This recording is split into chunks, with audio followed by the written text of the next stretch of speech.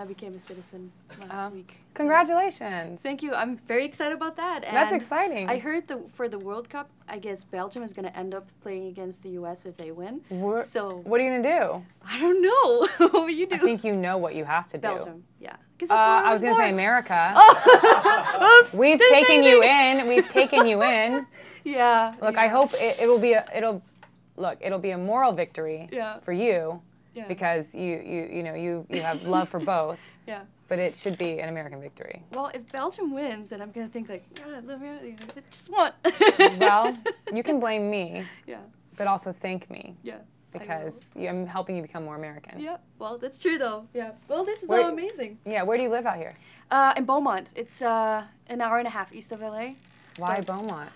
Because my husband is in the military. Oh, which branch? Air Force. I was in the Air Force. You? Yeah, I grew up in the Air Force. Oh, yeah. Wow. Yeah, so we moved all over the place. Yeah. Oh, that's so cool. You live on the air base there?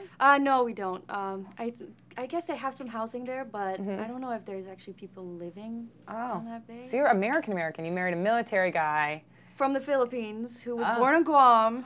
Wow. And that's a real American, though. We're from everywhere now. Yeah, it's a melting pot. Yeah. And now I came in there, and now it's even more of a melting pot, right? So he's Filipino? Yes, he is. Yeah, speaks Tagalog. Oh, nice. Do you speak Tagalog?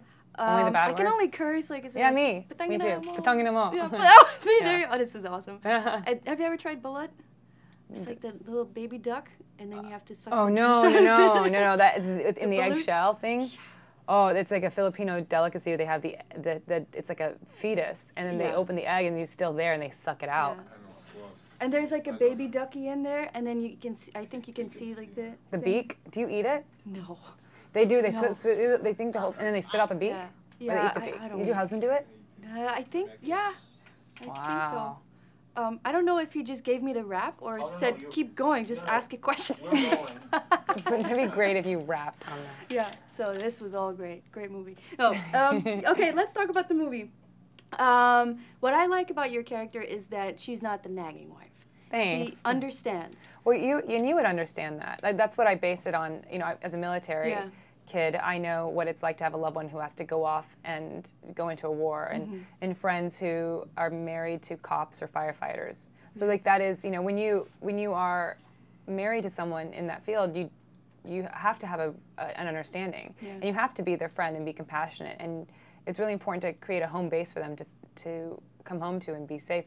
So that was a big thing for me, not to be the nagging wife. And also I felt that if I was a nagging wife all the time, then he might just ask the devil to take him away. So I felt that for the movie, it should make sense that I was a sweet wife and we had a good relationship. Yeah, it's good that you mentioned that, like, in the military, like, you have to understand, because otherwise it's never going to work out. It's just like, no, and it's part of their job and part of what they're doing in that service. I mean, not many people can take on that as their as a profession and dedicate their life to service in that way.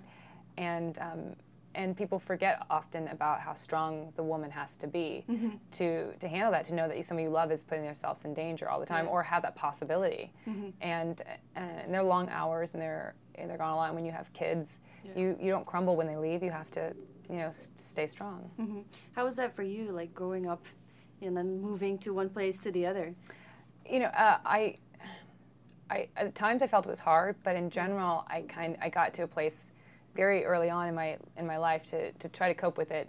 I just looked at it like a new beginning everywhere I went, and but it definitely made it, not looking back, I can see how it helped me as an actor, because we get used to rejection so much here. You have to. Yeah. And I think I have friends who have a harder time with rejection, and they have thinner skin, and when you move around a lot, you get a tougher skin because you're always the new kid. So it's restarting all the time. So not being liked or kind of being pushed to the outside and being rejected, normal feeling for me. So I can survive in Hollywood a little bit longer. I can claw on a little bit more. Well, this is great. Yeah, he gave me the rap now. Oh wow. Well, So nice to meet you. Meeting you. Good luck.